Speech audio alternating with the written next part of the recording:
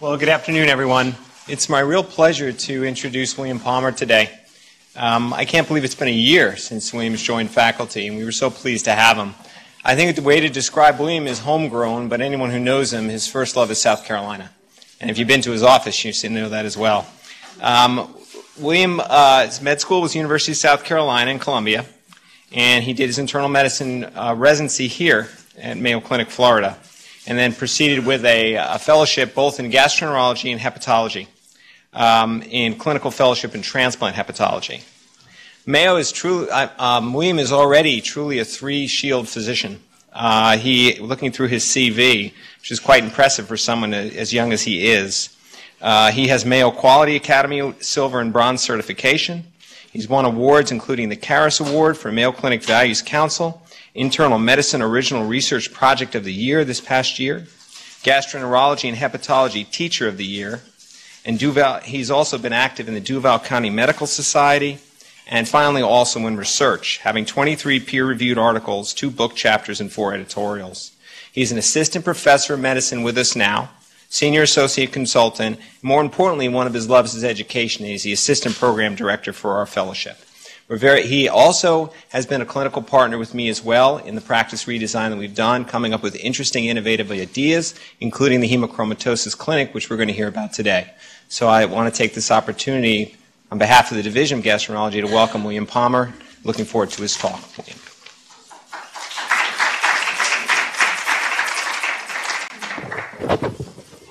The mentor today told me I wouldn't need this microphone, but we're going to do it.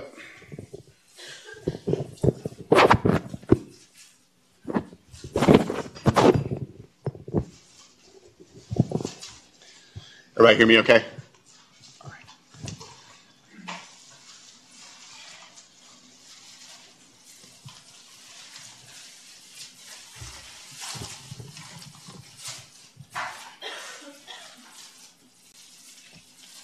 Okay.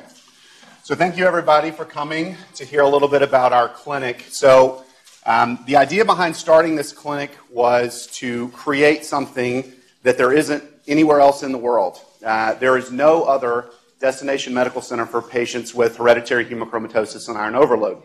And because of that, we found a gap in coverage, and so we've been delighted to kick this project off in June of last year.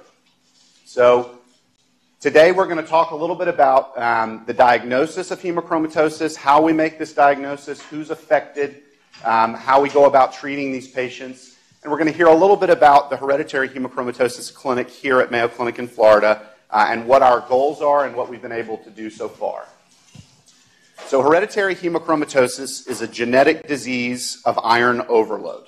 Okay? Through a genetic deficiency, patients absorb too much iron. And this iron becomes deposited in a variety of organs. Liver, heart, pancreas, endocrine organs are all affected by iron overload.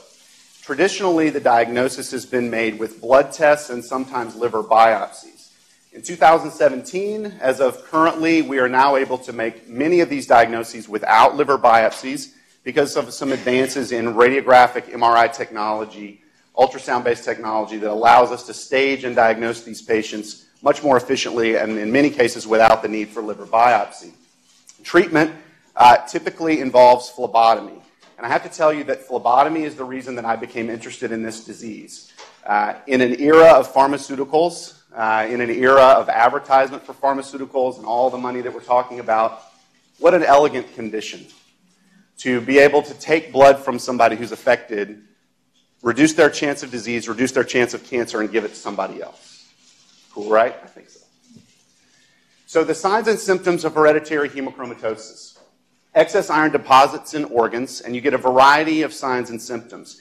Some of that can be as nonspecific as fatigue, but some as specific as these iron depositions that we find in the second and third metacarpal joints of the hands. We commonly refer to that as the iron fist. Yellowing of the skin, leg swelling, can present with a variety of different organ system dysfunctions, including cirrhosis, which is how I initially got involved in this. Heart dysfunctions, conduction abnormalities of the heart, gonadal deficiencies, pancreatic deficiencies in the form of diabetes, joint problems, arthritis, and skin bronzing. Presentations, many patients just show up with hepatomegaly or some vague symptoms. We get a lot of referrals for family members that have had hereditary hemochromatosis, and so many of those patients don't have any idea that they have the disease at all. So this is a breakdown of the common serum lab test that you would get in the clinic if you're worried about an iron problem, either high or low, okay? So iron, serum iron, is a lab that we'll commonly check. It's important to note that serum iron elevation does not mean iron overload. Serum iron can be elevated for a variety of reasons, including chronic kidney disease, chronic liver disease, certain medications. So this is not in a vacuum diagnostic of iron overload. Ferritin, which is a iron storage protein, is commonly what we follow to make the diagnosis. However, this comes with a caveat, and we'll talk more about that in a second. But ferritin is what we refer to as an acute phase reactant, meaning that any inflammation in the body, an infection, a malignancy, sometimes medications, or something as simple as modest alcohol intake can raise your ferritin. So you have to think about ferritin as in a spectrum of the rest of this disease. Your total iron binding capacity, or transferrin, which are very similar. The reason to order one of these versus the other is this is a little bit cheaper, the TIBC, but gives you very similar information. This number is reflective of the amount of iron transporter protein floating around in the blood. Okay, so if this number is low, that means that the transferrin is well saturated. Okay, so that means there's a lot of circulating iron. To calculate your iron percent saturation, which you'll commonly see on the lab reports, you divide these two numbers, iron and the total iron binding capacity. So if this number is very low, this number is very high, then the number becomes high, and that's what we see classically with genetic iron overload. Of note, hemoglobins are typically normal, so many secondary iron overload conditions come with anemias, and so it's important to recognize that if a patient presents with a normal hemoglobin, that's more consistent with the diagnosis of hemochromatosis. Here are some other conditions that can commonly present with abnormal iron studies. So we're going to talk about hepcidin. Hepcidin is an iron regulatory protein that's secreted by the liver and participates in a feedback loop of inhibition with ferroportin. Ferroportin is a molecule on the basolateral surface of the enterocyte, so basically your small intestine, that transports iron into the blood. Okay? So this hepcidin is responsible for shutting off ferroportin when you have too much iron on board. Okay? So it's a feedback loop, just like your thyroid loop or any other endocrine loop. All right? So when there is abnormal production or odd production of hepcidin, iron problems can ensue. Okay? And here's a simple pathway of this. The point to make here is that iron is absorbed through the enterocyte, but much of the regulation goes in through the liver, and that's where a lot of these issues start. So abnormal hepcidin production can lead to uncontrolled iron absorption, all right? And this is where you get the excess iron in your liver, heart, pancreas. Mutations in the genes that control hepcidin are the problem. It's not the hepcidin that's the problem. It's the way it's controlled, okay? So here's your normal homeostasis of iron absorption. Classically, there's a fine balance between hepcidin and iron in the body. When hepcidin is unavoidably low, inappropriately low, ferroportin runs wild and iron overload then ensues. So here's the normal distribution of iron. In a Western diet, we eat about 1 to 2 milligrams per day of iron. That's absorbed into the proximal small intestine, all right? And then it's divvied up through a variety of organs, about 300 milligrams each in bone marrow and muscle, about 4 milligrams only in plasma transferrin, about 1 gram in the liver, and then about 250 milligrams in the red blood cells. And this is why phlebotomy works so well, because the lion's share of iron stores in the body are actually maintained in the red blood cells. Red blood cells only have a life of about 120 days, so the body has to be very efficient in processing and managing this iron, or you can get iron overload. It's then stored through this protein ferritin, and through desquamation, or in ladies' menstruation, you lose about 1 to 2 milligrams per day. This is why women typically show up a little bit later with iron overload, because they auto-phlebotomize once a month. All right, so iron transport.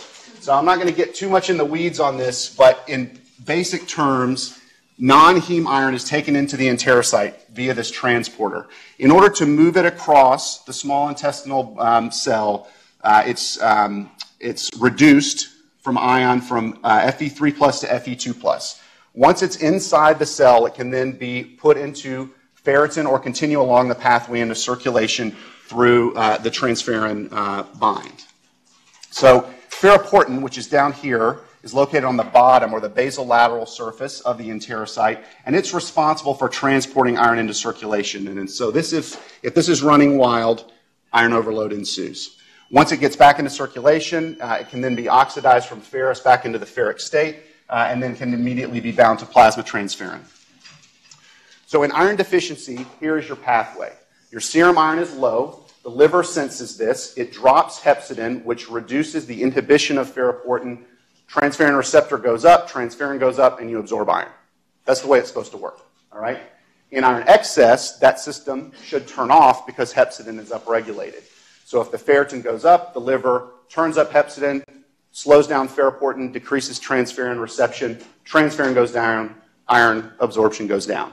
So let's talk about how this wouldn't work. All right? So HFE mutations, which are the mnemonic of H, hemochromatosis, Fe, iron, that's how it got its name. Genes are needed to internalize transferrin and iron in the hepatocyte, in the liver tissue, okay? So if this is mutated, the liver cells don't know that you have iron excess, all right? So it just continues to reduce the hepcidin that's produced from the liver. And so ferroportin runs wide open, okay? And through this excess intestinal proximal iron absorption, iron overload ensues. So the point here is the physiology of what's going on is in the gut, all right? But the problem is in the liver. And this is why when we do liver transplants on patients with hereditary hemochromatosis, they may still have iron overload, but they shouldn't continue to absorb excess iron after the transplant. So HFE-associated hemochromatosis. All right, the most common version of this is associated with a gene mutation for this gene here on chromosome 6 called C282Y. Okay, so when you order your HFE gene mutations in the clinic, you're going to see the initial screen, which is for C282Y. If you have 2 copies, which is homozygous, if you have 2 copies, then the disease has about a 50 to 90% penetrance. That means that you have the genes and you actually manifest the disease. This is very interesting because in no studies do all patients who have genetic markers for hemochromatosis develop iron overload. Everyone doesn't. We don't really know why that is. Then maybe there's some other genes that we haven't identified yet. Maybe there's another pathway. We're not sure, but this is not 100%. The way you pick these patients up is mom and dad had the disease. They come and bring the kid in for screening, and they have the gene markers, but they don't have iron overload. So those are the patients that you would see. There's 2 other gene mutations that we have to talk about, and we commonly refer to these as the sidecar mutations because typically by themselves they don't do much. H63D and S65C, okay? Those 2 genes only tend to cause iron overload if there's already a C282Y on board, all right? So if you do have a combination of these 2, so let's say you have a C282Y and an H63D and an S65C, you only have about a 5% chance of iron overload. So only 1 out of 20 of these patients is going to develop iron overload. This is really important clinically, okay? So if you have a patient in your primary practice who comes in with a ferritin of 350 and a normal iron percent sat, and they have a gene mutation that's consistent with this, they only have a 1 in 20 chance of actually having genetic iron overload. You need to be thinking about other reasons that their ferritin would be elevated, okay? So just a little brush up. I know everybody remembers all the genetics they ever learned, but just to brush up really quickly, here's mom and dad. Dad has 1 copy of C282Y. Mom is wild type. She doesn't have them. They have 4 children. So 2 of the children will be carriers for the C282Y mutation. So nobody should be manifesting disease here, all right? Second possibility is mom has hemochromatosis. She has 2 copies of the C282Y gene. Dad's a wild type. That means all the children will be carriers, but none of them should develop genetic iron overload. It takes 2 to tango, right? So if you don't have another copy here, you're just going to have a bunch of carriers. Now, let's say mom has 1 copy of H63D, dad has 1 copy of C282Y. Neither of them manifest the disease, but here we have little Timmy, who unfortunately got both copies, and he has a 1 in 20 chance of developing genetic iron overload. So HFE-associated hemochromatosis, the homozygous C282Y patients are almost always Northern European in ancestry. 1 out of every 200 people is homozygous for C282Y in that demographic, all right? So that means that 5.8% of people from Northern Europe at least carry 1 copy of this mutation, all right? And there's still controversy as to whether or not we should be targeted population screening people. even though this is a prevalence of 6% in a population, which is very interesting. So again, heterozygotes only have about a 5% chance of developing iron overload, and classically, if you just have one of these other two mutations, you do not carry significant risk for clinical iron overload. The epidemiology, affected by 1 in 250 Caucasian people will have this disease, 1 in 150 in genetic studies. Again, we already spoke about the fact that this tends to present a little bit later in women, typically because of menstrual loss. Most cases are unsuspected, and there is a little bit of population-based data that even heterozygotes for the C282I mutation have an increased risk of certain malignancies. Breast cancer, colon cancer, liver cancer. This has not been confirmed in a lot of studies, but there's some population data to suggest this, which is very interesting. Screening for hemochromatosis. Currently, the guidelines from the AASLD, which is the American Liver Disease Society, as well as the European societies, are to screen people who have high risk factors, meaning a family member, or they have symptoms. But nobody has really put in a guideline that we need to be screening, targeted screening for Northern Europeans. Now, the people who write these guidelines, you can go find editorials where they say they think it's a good idea, and I imagine the cheaper that next generation sequencing gets and the more available it's going to be, we will be stepping towards this. Here at Mayo Clinic, we screen anybody with a Northern European ancestry over the age of 18. I can tell you that I've picked up a few with that pathway. Children are not typically screened, so you don't need to tell your patients that they need to have their kids screened before they turn 18. Diagnosis and staging. So when we screen for hereditary hemochromatosis and iron overload, we're typically looking at transferrin and serum transferrin saturation, which we spoke about a minute ago.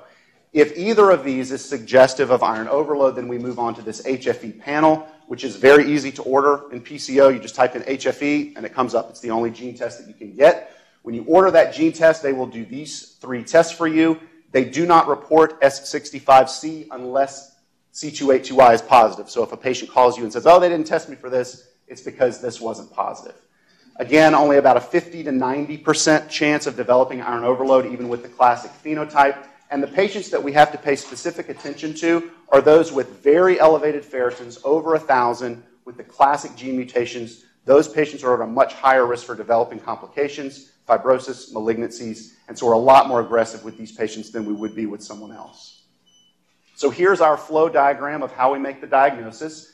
Elevated serum transferrin saturation, or an elevated ferritin, which again, our threshold is a little bit lower in females because of the reasons that we mentioned.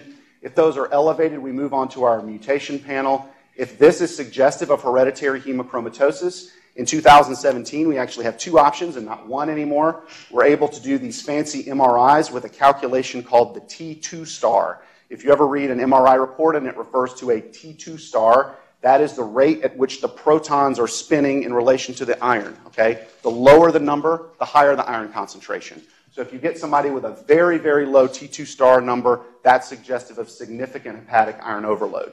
This technology has been used for a long time in cardiac MRI. It's how they made the diagnosis for cardiac MRI, and it's been translated into liver tissue now, which is great for us. We still sometimes end up with liver biopsies. It happens sometimes. We try to avoid it, but in many cases we don't have a choice. Either there's too much iron, and with too much iron we're not able to quantify the amount of scar tissue in the liver because of that, or there's a question of a non-HFE associated. Sometimes we end up with a biopsy. Let's say these are not mutated. Then you have to think about other causes for elevated iron studies, or we go down this road of further genetic testing, which we'll talk about in a second. Is the liver biopsy just to determine if they have hemochromatosis, or does it determine if there's a problem in the liver? So all you're going to find out with your liver biopsy is how much iron is there, where the iron is in relation to the liver cells or into the other storage cells in the liver, and if there's scar tissue. So you find out those 3 things. You don't find out any other information on their genetic piece. All right, so hyperferritinemia, which is the most common reason we see patients. People have elevated ferritins. Remember that alcohol, inflammatory conditions, metabolic syndromes can all elevate this number. In iron overload, if the iron is primarily stored in the liver parenchyma, but there is not classic mutation, you have to think about non-transfusion-dependent thalassemias, some other advanced liver disease, and you can think about non-HFE hemochromatosis. If it's primarily present in the Kupffer cells and you have splenic iron, you can think about this condition called Ferroportin disease, which we'll talk about in a second. Severe anemia, we think about transfer anemias, sideroblastic anemias, and if there's associated neurological symptoms, you can think about this zebra called aceruloplasminemia. So staging the disease. Liver biopsies are sometimes needed, all right? We have these fancy elastographies now that allow us to get a lot more information from the liver than we used to be able to via radiographic testing. We have our MRI T2 star, which is helpful. Of note, it's not helpful in the pancreas because of the gland tissue in the pancreas. We can't quantify iron very well. And again, we think about these patients that are over 40 with a high ferritin as being patients we would be more likely to do a definitive biopsy for. Hepatic elastography, a very fancy technology that uses sound waves to shake the liver like a jello mold. If it sounds soft or if it sounds hard, that's how you can determine if there's scar tissue, okay? Completely pain-free, no side effects, very safe procedure to do, and we do this very regularly now. There's two pathways. One is FibroScan, which is an ultrasound-based version of this, or MRI elastography. I can tell you that newer ultrasound equipment some of it is equipped with this non-proprietary technology called shear wave. Shear wave is very similar to FibroScan. So my suspicion is that over the next 10 years, the new ultrasound machines, you'll be able to get a bedside assessment of fibrosis very quickly, point of care. Non-HFE-associated iron overload, there are these 4 conditions that are very rare, but they do exist, and we'll talk about them. So classic HFE-associated hemochromatosis typically is autosomal recessive, elevated iron stores, tends to come on in the 4th, 5th decade of life, and is associated with low hepcidin. There are 2 genetic diseases that typically affect younger folks. They're very rare. They're also autosomal recessive, tend to present in the 2nd or 3rd decade with cardiomyopathies or hypogonadism, and they are also associated with low hepcidin. Transferrin 2 receptor deficiency looks just like hereditary hemochromatosis. It looks just like the classic version. It's just a rarer genetic version, okay? Ferroportin disease is the one difference here. It is an autosomal dominant condition. The disease is not with hepcidin, it's with ferroportin. So ferroportin basically runs wild on its own, and we'll talk about that disease specifically in a second. So whole exome sequencing has allowed us a lot cheaper and faster pathway to be able to make the diagnosis of non-HFE hemochromatosis. We do these whole exome sequencing tests. This is a proposed algorithm from a couple years ago. If we're worried about it, then we can do the confirmation nucleotide sequencing. Our genetics team is able to do this very quickly for us now. Global prevalence. So the non-HFE mutations, we won't get in the weeds here, but essentially the range of these 3 mutations is pretty small, 0.00007 to 0.005 rate of prevalence. And with our autosomal dominant pathway here of ferroportin disease, a little bit more common, 0.0004 is the prevalence. So ferroportin disease is an autosomal dominant condition. For those of you who would have to take boards on this, you're typically looking for an African person who has anemia, and their biopsy would show Kupffer cell iron stored in a little different spot. These patients are very difficult to treat because they already have anemia. So a lot of times they end up on iron binders. Risk of malignancy. There is a 24-fold risk of hepatocellular cancer in patients with hereditary hemochromatosis. That's not a small number. Okay? And there's also some population-based data that C282I homozygotes are at an increased risk for liver cancer, breast cancer, and colorectal cancer. Okay? So it's important to identify these patients. There's not currently any recommendations for increasing screening frequency for these other 2 malignancies at this time. These are also associated with an increased risk, but that's based on population data. But the rarity of these non-HFE-associated hemochromatosis conditions makes us very unable to determine if there's a high risk of malignancy. This will end up being something I imagine we do with further genetic testing in the future. Diets. There's no specific diet recommended by the ASLD. Diets would, expert opinion, which doesn't include me, other experts too, all say that dietary changes are reasonable to discuss with the patient for a variety of reasons. One is you empower your patients, okay? The second thing is you are minimizing maintenance phlebotomy and in some cases accelerating induction phlebotomy, okay? It's not just about low iron, it's about other things like vitamin C. Vitamin C is a cofactor in iron absorption. We typically tell our patients to avoid alcohol and try to live a relatively healthy lifestyle. Treatments, therapeutic phlebotomy, okay? We reduce the amount of iron in the body by bloodletting, okay? We don't use leeches anymore. They come to apheresis.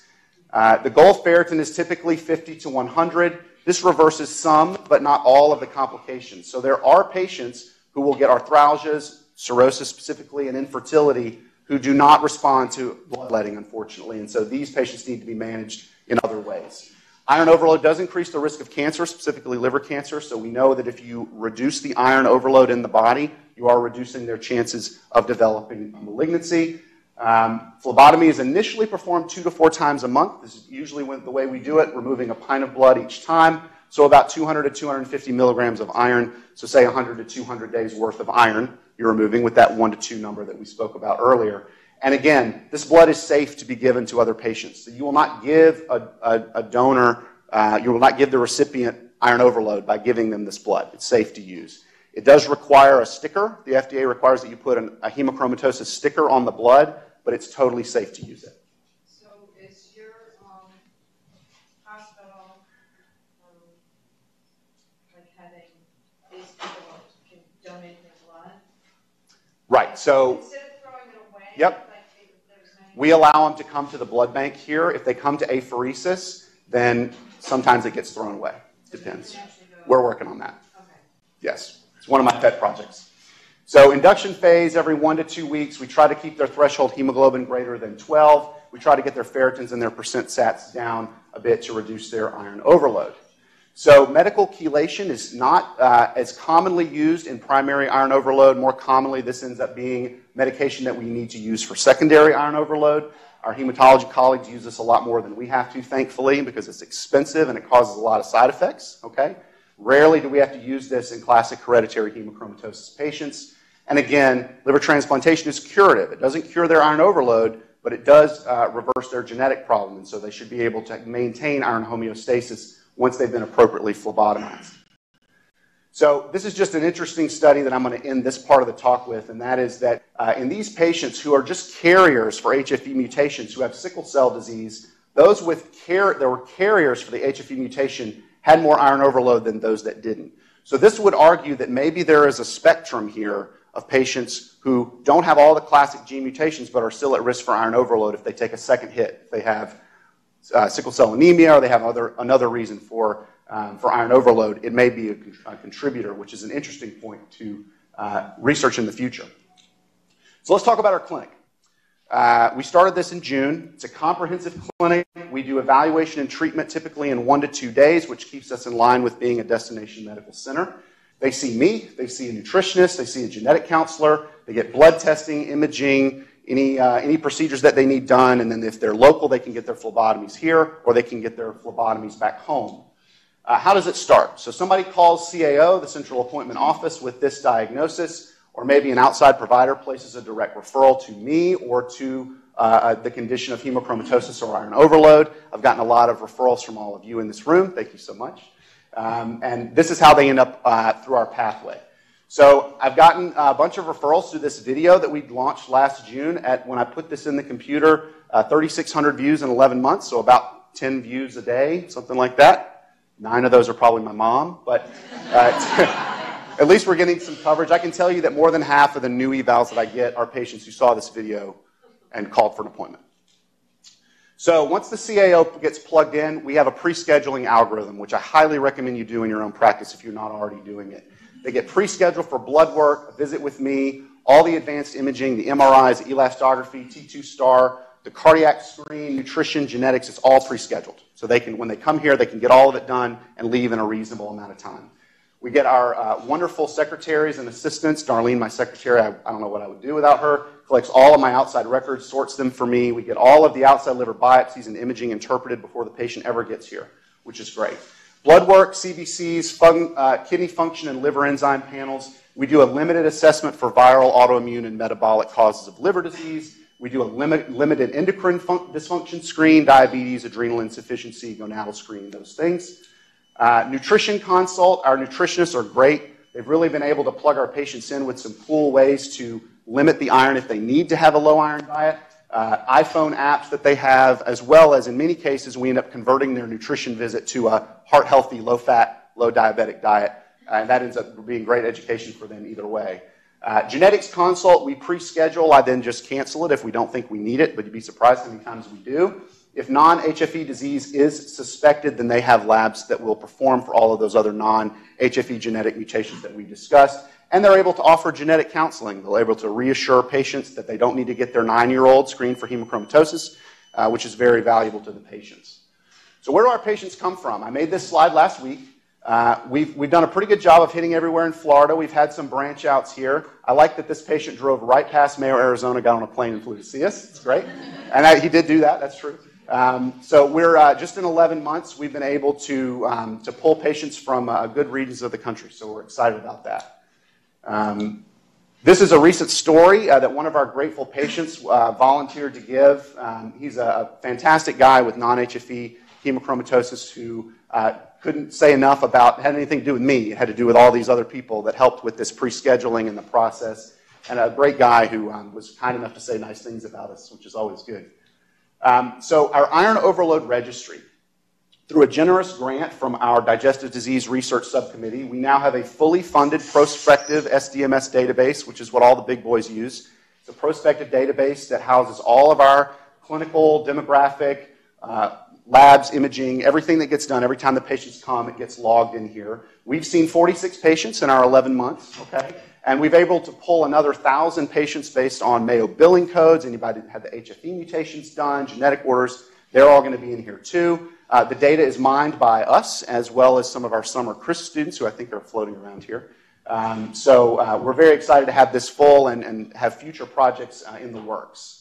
This is our team. I've been extremely fortunate to be joined by Dr. Vishnu, who was a fellow here and then went off to the great beyond and then came back to us and has been a great ally of mine in hematology. My mentors, Candido Rivera and Doug Rieger-Johnson, who've just been great. Drew Bowman, who's taken a radiographic interest in iron overload and has helped us with a lot of our protocols. We've got specific protocols written for MRIs for iron overload now, which are just great.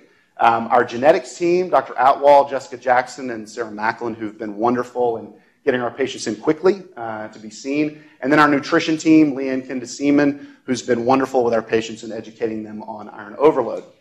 So our goals. We want to make this the best iron center in the world. That's the goal. There should be nowhere else that you should need to go other than here for this. That allows us to build a database and investigate these non-HFE mutations. We don't have a lot of data on them. Hopefully we will in the future.